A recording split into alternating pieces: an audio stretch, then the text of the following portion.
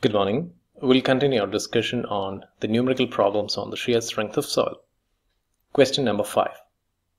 The stresses on a failure plane in a drain test on cohesion-less soil are as follows. Determine the angle of shearing resistance, major principal stress and minor principal stress for sigma 100 kPa and tau 40 kPa. So the specifications that we get from the questions is: number 1, the soil is cohesion-less. Number 2, sigma and tau are already given and you are asked to get the angle of shearing resistance or the angle of internal friction, major principal stress and the minor principal stress. So let's take the help of the Mohr circle.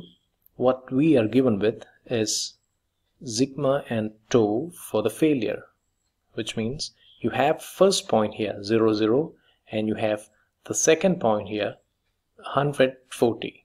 Sigma is 100, tau is 40, so x is 100 and y is 40. So you can connect a line from 0 passing through 140 like this. It's cohesion-less soil, so obviously the intercept would be 0. So there's a line that passes through 0 0 and 140 and it's a straight line. So from the straight line you'll get the slope. Slope is nothing but the angle of internal friction or the angle of shearing resistance. So when you take the slope here, you can see that it's nothing but 40 by 100, and from which when you take tan inverse you'll get angle to be 21.8 degrees. Now the next part of the question is to get the minor principal stress and the major principal stress, which means you'll have to get sigma 3 and sigma 1, for which what you can do is you can drop a line like this which is perpendicular to the failure envelope and intersect the failure envelope at 140. So you'll get the perpendicular here and let that perpendicular meet the sigma axis at, let's say the point is C. I've marked it as star here, but let's say that's C. So this distance is nothing but the radius of the Mohr circle, the one that we are interested in. So I can draw a circle with this as the radius, the distance shown in the green dotted line as the radius, and the center as this particular point. So you'll get a circle like this, and the Mohr failure envelope is tangential to that circle at this particular point. So of course from this Mohr circle you'll get sigma 1 here and sigma 3 here. Values turns out to be 159 and 73, which are nothing but the major and minor principal stresses. So in short, this is a graphical method from which you'll get sigma 1 and sigma 3 and phi when you're given with the failure sigma and tau. Next question. An unconfined cylindrical specimen of clay fails under axial stress of 5040 pounds per feet square. The failure plane was inclined at 55 degrees to the horizontal. Determine the shear strength parameters of the soil. So we'll take the help from this particular equation connecting sigma 1 and sigma 3 with the shear strength parameters phi and c. Now in the question it's defined that the test carried out was unconfined, so you can say that sigma 3 is equal to 0 for unconfined stress. So obviously sigma 1 equal to 0 plus 2c tan 45 plus phi by 2. Sigma 1 is 2c tan 45 plus phi by 2, where sigma 1 is a major principal stress, c is a cohesion, phi is the angle of internal friction.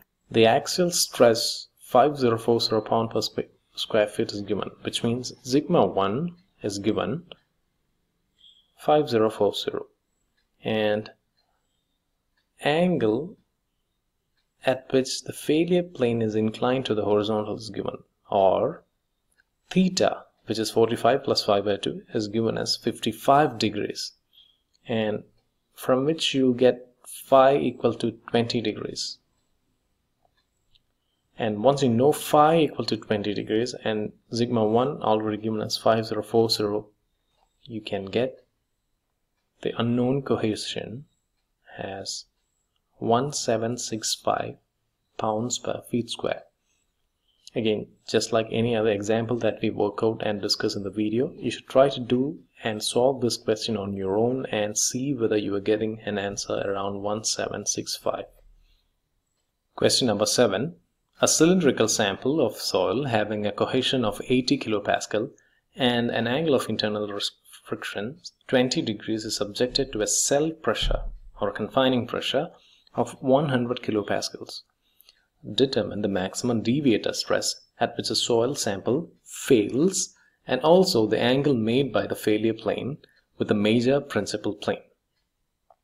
So you are given with the confining stress or the cell pressure sigma 3 100 kilopascal, cohesion is already given 80 kilopascal, phi is already given 20 degrees. In short, you are given with the properties, the shear strength parameters C and phi, and you are given with sigma 3. Your question is to find the maximum deviator stress or sigma 1 minus sigma 3, which is the deviator stress at which the sample fails. We don't know sigma 1, we know sigma 3, we know C and phi. So let's assume that the failure plane is like this at an angle theta, and you are applying that sample and you are confining it under a stress of sigma 3, and let BC be the horizontal line, BE be the inclined plane through which the sample fails. We'll take the same example, the same equation that we are familiar with, connecting sigma 1 and sigma 3. In this equation, sigma 1 is unknown, sigma 3 is already given in the question 100 kilopascal, phi is already given in the question 20 degrees, C is already given in the question 80 kilopascal. So you can substitute these values, 100 tan square 45 plus 20 by 2 plus 2 into 80 multiplied by tan 45 plus 20 by 2.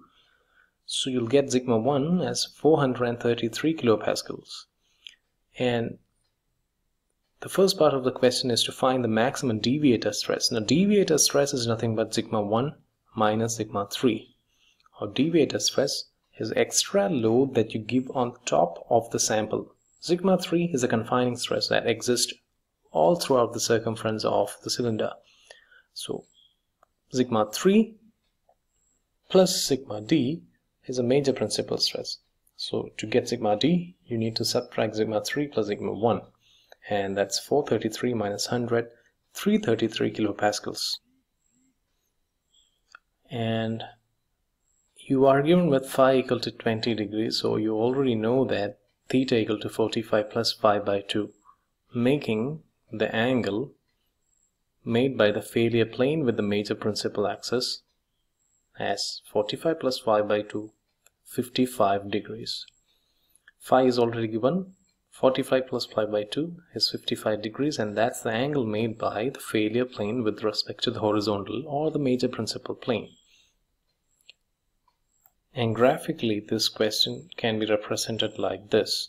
You have cohesion 80, you have angle of internal friction 20, so you'll have a line, the Mohr Coulomb failure envelope like this, and the minor principal stress is 100, and you'll have a Mohr circle like this meeting the other end at 433, which is a major principal stress, and this line which joins the center of the Mohr circle with the failure envelope is perpendicular to the failure envelope.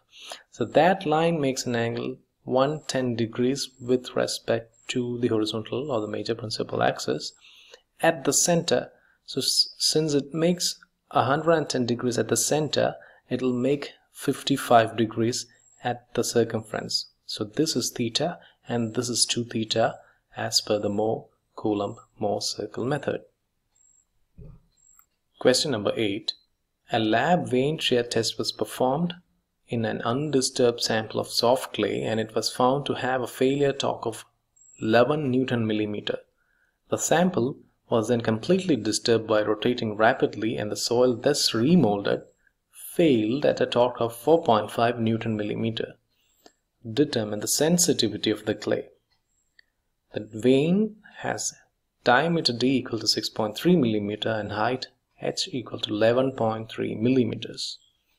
So it's a laboratory vein shear test, and the dimensions D and H are given, and the torque was applied on an undisturbed sample.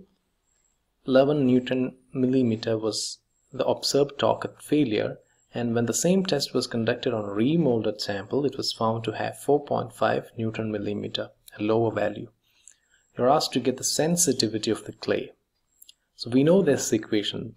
Shear strength is equal to torque by pi d square h by 2 plus d cube by 6, and sensitivity is the shear strength of undisturbed strength to the remolded strength.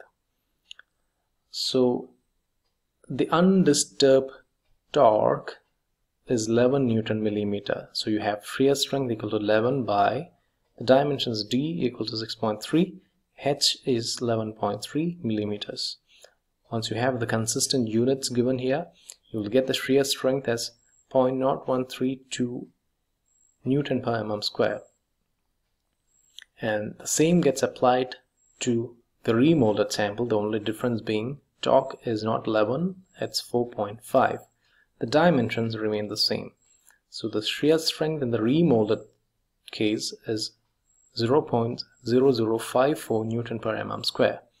And once you know S in the undisturbed and the S in the remolded state, you can use this equation, get the ratio, and the sensitivity turns out to be 2.44. Again, I would suggest you to go through this example, work out on your own, and try to see whether you are getting an answer of 2.44. Question number 9. Determine the shear strength in terms of effective stress on a plane within a saturated soil mass at a point where the total normal stress is 200 kN per meter square and the pore water pressure is 80 kN per meter square. The effective shear strength parameters of the soil are C dash is 16 kilopascal and phi dash is 30 degrees. Now you are given with sigma 200 kilopascal, pore pressure U 80 kilopascal, C dash cohesion, the effective value being 16, phi dash, the effective value being 30 degrees. So it's quite simple. All you have to do is get sigma dash, or sigma the total stress is given, U the pore pressure is given, from which you will get sigma dash equal to sigma minus U, and you need to apply that to our shear strength equation. So in effective condition, shear strength S is not C plus sigma tan phi, instead it's C dash plus sigma dash tan phi dash. C dash is already given 16, phi dash is already given 30, and sigma dash is 200 minus 80. So you have 16 plus 120 tan 30 degrees, and the value of shear strength is 84 kilopascals. Question number 10. The stresses at failure on a failure plane in a cohesion-less soil mass are sigma 10 kilopascal, tau 4 kilopascal, or normal stress is 10, shear stress is 4. Determine the resultant stress on the failure plane, the angle of internal friction, and the angle made by the failure plane with the major principal plane. So you are given with sigma equal to 10 and tau equal to 4 kilopascal. Let's take the sample here. You have a cylindrical sample in which you have the major principal plane, which is the horizontal one. You have a failure plane that's inclined to the major principal plane at theta degrees, and you have sigma 3 the confining stress, you have sigma 1 the major principal stress. And when you have this failure plane, you have a normal stress normal to the failure plane and a shear stress tangential to the failure plane. So you have sigma and tau here, and you have the resultant of sigma and tau somewhere here. So resultant is nothing but the vector adjacent value of sigma and tau.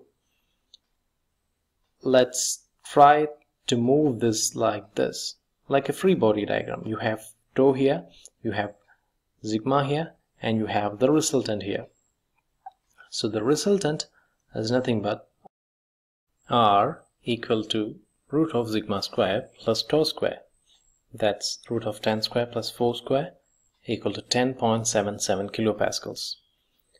Now phi, the angle of internal friction, is nothing but tan inverse tau by sigma from our definitions based on the Mohs circle and also the cylindrical sample. So you have tau and you have sigma, so you'll get tan inverse tau by sigma as 21 degrees approximately.